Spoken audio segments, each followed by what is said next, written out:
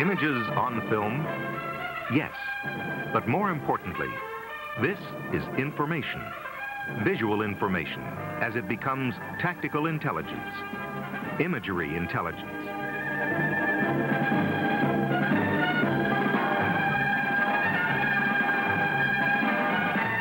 Such imagery holds vastly more information per square centimeter than pages of printed words can ever tell. There are today so many and varied circumstances that affect us, conditions that are ever changing. And we must know in advance myriad details of their potential for destabilizing peaceful conditions anywhere.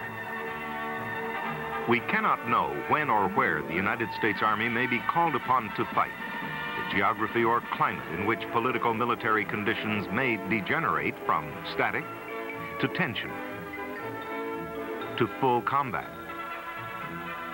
But we do know for a certainty that advanced knowledge of an enemy can be gained through effective intelligence systems, and that intelligence preparation of future battlefields can offset to some extent an enemy's potential for surprise. We know the massive lethality of weapons that are now in the arsenals of volatile, unstable political military entities. In the event of conflict, we can expect to face swift, extremely violent forces that by all estimates will outnumber us, have us outgunned and outmanned. Yet we can overcome the odds with foreknowledge of the enemy, with careful planning and intensive training, so that under any circumstances, in any geography, we can win the land battle. Foreknowledge of enemy capabilities and activities is derived from our all-source national intelligence community. There are many systems that are focused on this problem. Deep behind an enemy's rear area, high-flying, fixed-wing reconnaissance aircraft provide broad area coverage of the enemy environment.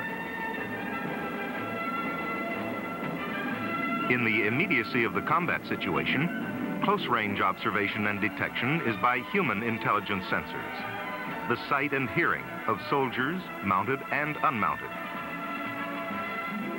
There are also unattended ground sensors that report proximity and passage of an opposing force through reading his magnetic, seismic, thermal, or acoustic footprint. And ground surveillance radar that detect opposing force vehicular and personnel movement. In the area near the close-in combat sensors, there are mid-range areas of enemy maneuvers where tactical intelligence must be timely, where the preparation and movement of the enemy must be seen by our tactical commanders. Covering these areas and filling the gaps comprise the main mission requirements of the OV-1D Mohawk surveillance system. It is the primary system available and capable of providing near real-time imagery intelligence from an aerial platform for sustained periods. It extends the tactical commander's eyes to see into the enemy's most restricted, most protected areas, beyond the forward edge of the battle area. When enemy activity has been detected and localized by the Mohawk system, the information can then be used to cue other intelligence assets, HUMINT or SIGINT, to further define the activity. From its introduction as a surveillance and reconnaissance aircraft in the early 1960s, the OV-1 has been on the move in exercises and supporting Cold War operations in Korea and Europe. It met the intelligence-gathering challenges in Southeast Asia. This varied and rigorous operational employment of the OV-1B SLAR and OV-1C IR systems brought about improved sensor systems and airframe modifications, which have culminated in today's OV-1D Mohawk surveillance system.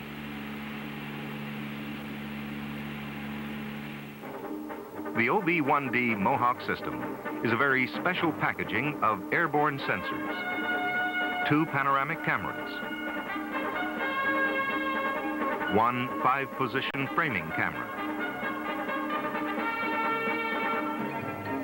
and either an infrared or IR system, or a side-looking airborne radar, or SLAR system. The infrared and side-looking airborne radar are the primary sensors and are completely interchangeable, so that one or the other may be installed in the aircraft selected for the mission. Improved onboard imagery displays for real-time readout of IR and, as shown here, near real-time SLAR information have been incorporated. Ease of image interpretation in both the onboard SLAR display and on all recorded imagery has been accomplished by an automatic data annotation system. In order to improve the navigational and system capabilities of the Mohawk, an inertial navigation system, or INS, was added.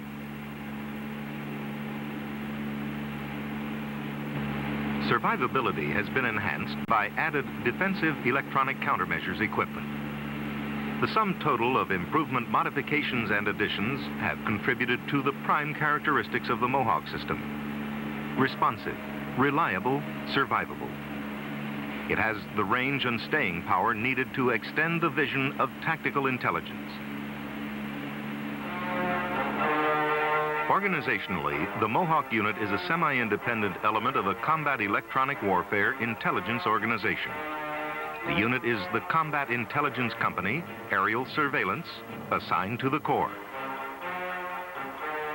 Each Mohawk company has 18 OV-1 Mohawk aircraft with IR and SLAR system allocation commensurate with anticipated mission requirements. All 18 aircraft have 2 panoramic cameras and 1 framing camera. Rapid changes of SLAR or IR can reconfigure the Mohawk to meet changing search and intelligence requirements. The 3 cameras may be reloaded or removed and reinstalled within a few minutes.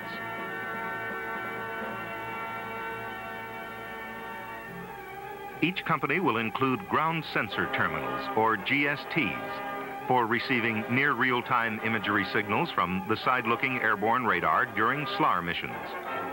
Secure voice communications may be linked between operational Mohawks and the ground sensor terminal as well. Generally, the G2 exercises staff supervision of the Mohawk unit through the Tactical Surveillance Officer, usually referred to as the TSO. When the S2 at a battalion has called for surveillance of enemy movement in a broad sector, the TSO and his Tactical Surveillance NCO go to work on it.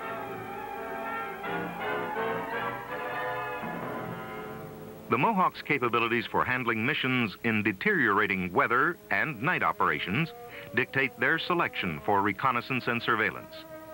This sector can best be covered by the Mohawks that are located here.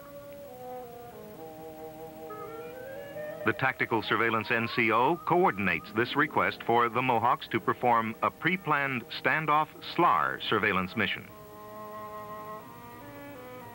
In response to the battalion commander's request for support, communicated through requesting channels to the Corps, essential elements of information needed have been determined. At the same time, other commanders at battalion, division, and Corps need a current look at possible enemy preparations for a major thrust. They must see his moves in time to concentrate forces in advance. Consolidation of missions must always be considered. At the Mohawk unit, the intelligence requirements mean careful selection and combination of OV-1D surveillance equipment options. The camera system, which can be mounted in either SLAR or IR configured aircraft, consists of 2 panoramic cameras and 1 framing camera. 1 panoramic camera is mounted in the nose of the Mohawk and covers 180 degrees from left to right, forward of the aircraft, while the second panoramic camera is mounted in the belly of the aircraft and covers 180 degrees from left horizon to right horizon beneath the aircraft. These panoramic cameras are excellent at all altitudes, including low level. The belly-mounted framing camera, which has 4 lens cones interchangeable on the ground, is capable of vertical and left or right oblique positioning, controlled from the cockpit. The camera systems are excellent for point targets, route reconnaissance, and area coverage, where overflight of the target area is possible. They aid in the identification of infiltration routes and counter-reconnaissance elements, as well as our own OPSEC efforts, such as camouflage, traffic flow, command post location, and unit security. The SLAR is used to locate and monitor vehicular traffic at considerable distances. It operates in 3 distinctly different ranges: 25 kilometers, 50 kilometers, and 100 kilometers, to either or both sides, all measured from the flight path of the aircraft. Its standoff capability enables the aircraft to remain well behind the FIBA and still provide coverage deep into enemy-held territory. Another feature of the SLAR system is its range delay capability. This enables the operator to select certain portions of terrain to be covered or mapped. In the 25-kilometer range mode, mapping can be delayed in 10-kilometer increments out to a maximum of 60 kilometers. In the 50-kilometer range mode, mapping can be delayed in 10-kilometer increments out to a maximum of 50 kilometers. The maximum range of 100 kilometers cannot be exceeded. By using range delay, the operator can concentrate on a smaller area and benefit from the map scale produced. The infrared detecting set, or IR, senses the thermal differences in the infrared radiation given off by all objects and accurately displays these differences pictorially in real time on a cathode ray tube in the cockpit and simultaneously on film for later, more detailed interpretation. IR is a totally passive system, but must fly directly over the target to obtain the intelligence information. The system is excellent for night use, but works equally well during the day. IR is effectively used for flank and rear area security, counter-reconnaissance, and in assisting the commander's OPSEC. In addition to the surveillance equipment, the OV-1 aircraft carries a broad spectrum of two-way communication and navigation equipment. The inertial navigation system, a passive system, supplies navigation instruments with heading and distance information, and is coupled to the data annotation system and the recorder processor viewer to provide information such as location, ground speed, heading, and time. The Mohawk abounds in safety devices, from ejection seats to equipment fault sensors to radar warning devices. Extensive coordination and pre-planning have been conducted to attain maximum suppression of the enemy, but terrain flying and evasive navigation are also necessary to ensure avoidance of enemy air defense artillery and electronic detection. If it is absolutely necessary to penetrate high-threat airspace, all means of coordinated support and crew skills are needed to ensure the Mohawk's survivability, even by flying below or around known air defense systems. The Mohawk SLAR system is an active system and therefore is susceptible to enemy electronic interference during operation. Electronic warfare jamming can be countered to some extent by changing frequencies. Onboard electronic countermeasure systems, effective against radar and infrared, assist the OV-1 and its crew in accomplishing the mission. The reflexes and senses of the flight crew, the Mohawk pilot and technical observer, must be quick and accurate. Their visual observations augment the sensor surveillance systems, producing combat information as well as complex tactical intelligence. In the cockpit, the technical observer has before him a continuous flow of near real-time imagery. Fixed terrain and moving objects to one side of the flight path are displayed. This near real-time presentation is recorded on film, both in the aircraft and in the ground sensor terminal, which speeds the imagery interpretation process. The operator can determine the location of moving targets.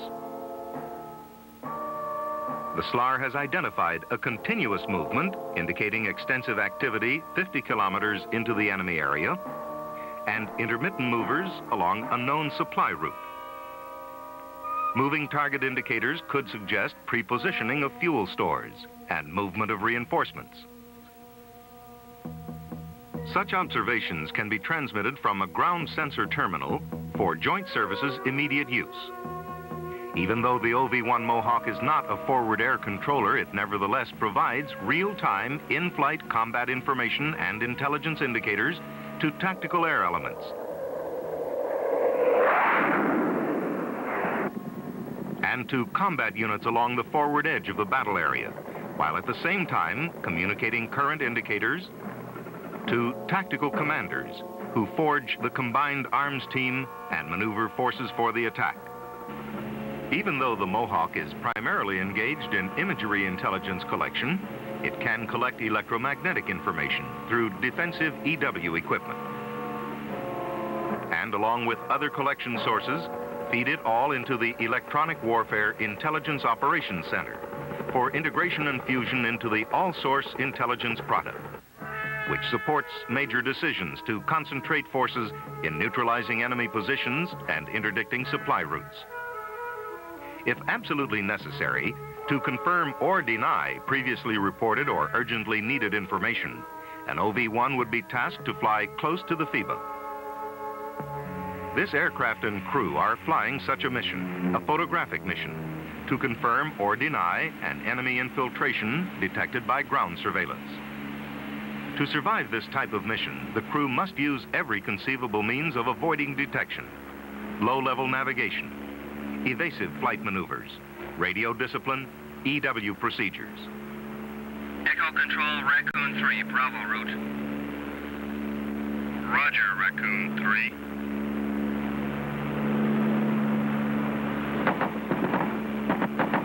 Echo Control, Raccoon 3, we've taken a hit.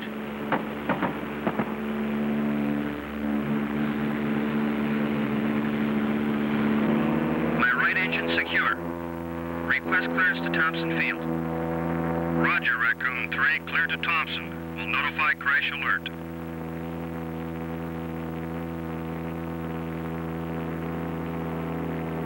In order to ensure mission accomplishment, the Mohawk Company launches its standby aircraft to continue the mission as requested by the TSO.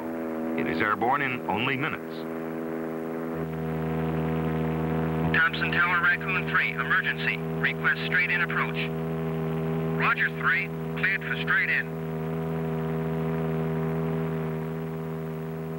Alerted to the emergency, the entire Mohawk team springs into action to ensure crew safety and mission success. Even though there have been transmissions of combat information during the mission and queuing of tactical elements and other intelligence systems, return of the abundant store of detailed imagery in the onboard film cassettes is crucial.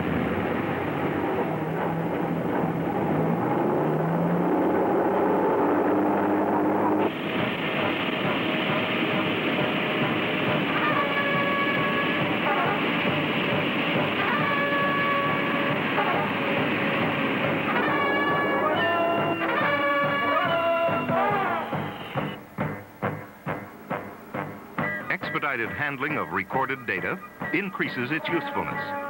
Intelligence information is perishable as time overtakes it.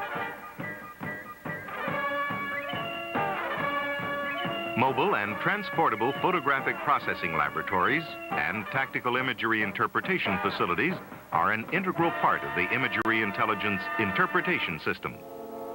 A wet negative readout procedure allows imagery interpretation of the recorded information within minutes after landing. The Tactical Surveillance Officer and Tactical Surveillance NCO have now received intelligence from both SLAR and photo missions and are consolidating the information for dissemination to appropriate elements. The immediacy of imagery information enhances the timeliness of the intelligence process, while providing information collected during the mission to the commander and contributing to the total intelligence effort. This will give tactical commanders visibility well beyond the FIBA into the enemy's logistic support, communication, and maneuver areas. The commander is thus able to put together a combined arms team in time, carefully matched to the immediate and future battle requirements.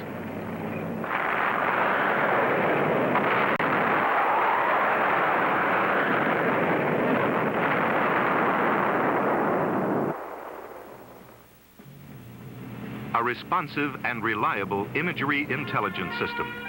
Day, night, in all weather conditions. The OV-1 Mohawk is a fully integrated battlefield surveillance system, organic to core. The OV-1 Mohawk supplies the Army Field Commander with vital information in an instantly readable and applicable form, because its product is imagery intelligence.